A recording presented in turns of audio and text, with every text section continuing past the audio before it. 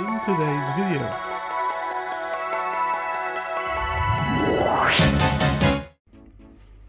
Hi guys, welcome to today's video showcasing this Red Head Roach, also scientifically named as Oxyhaloa deusta. So this is my original colony, and the reason why I'm saying original is because I have another one.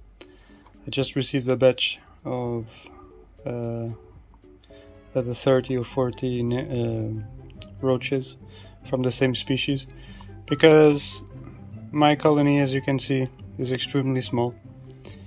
Originally I got 30, but they turned all to be males except 2 females, so I think the seller did this on purpose.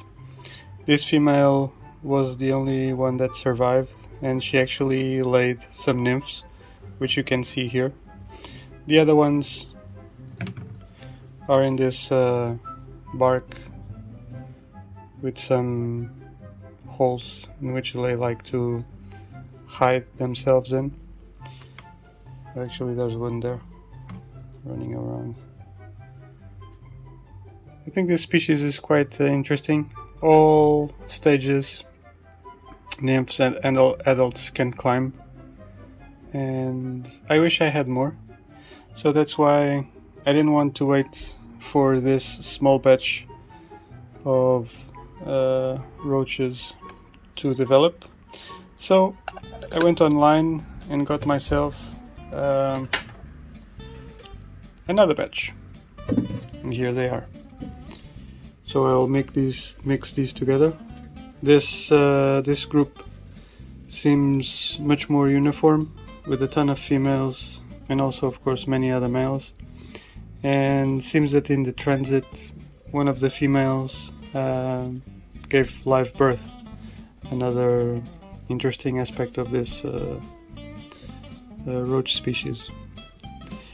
I don't know if you're able to see properly their coloration. So I will introduce them all now into their new enclosure. Let me show it to you, how I set it up. So here we have a good amount of substrate, around 2 or 3 centimeters. Some cork bark, which they can hide under and probably in it. Some of the nymphs might like also to hide in it. Some dried leaf litter, and yeah, now it's just time to introduce the colony and mix them together. I'll show you the final result. So here they are. Wait, trying to escape. And one did already escape. Let me try to catch it again. So here they are, cleaning themselves up, because the container where I was keeping them temporarily had some baby powder. I will give them a rinse soon to help them clean themselves properly.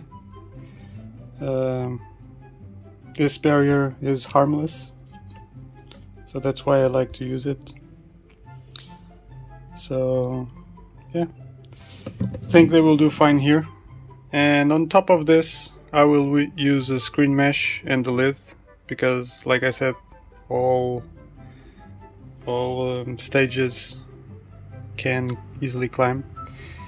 And the temperature in which I will keep them of my bug room right now is between 27 and 29 Celsius, and I will feed them the usual fruits, bananas, oranges, apples, some dry food, dog dry food, and some fish flakes.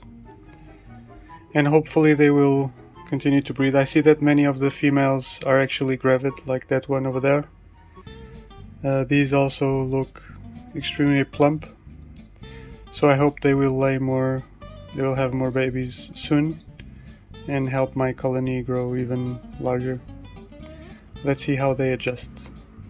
I'll give them a shower now, cover it up, and this will be it for today's video. I hope you guys have enjoyed watching this species. Sorry about this, but I have to keep track of them all while doing the recording because they like to escape. I like their looks. Red Head Roach.